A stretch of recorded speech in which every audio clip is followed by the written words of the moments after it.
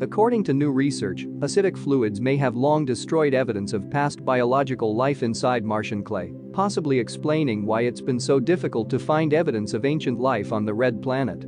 The Cornell and European researchers claim that new experiments, detailed in a paper published in the Nature journal Scientific Reports, show that such fluids could put serious constraints on the possibility of finding evidence of early life on the planet's surface.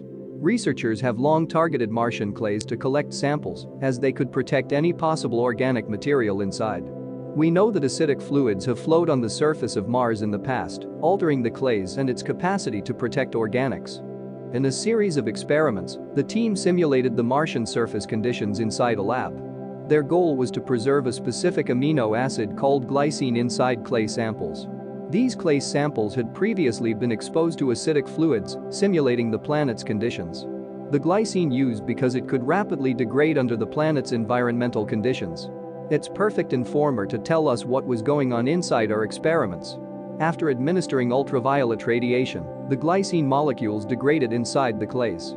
When clays are exposed to acidic fluids, the layers collapse and the organic matter can't be preserved. They are destroyed.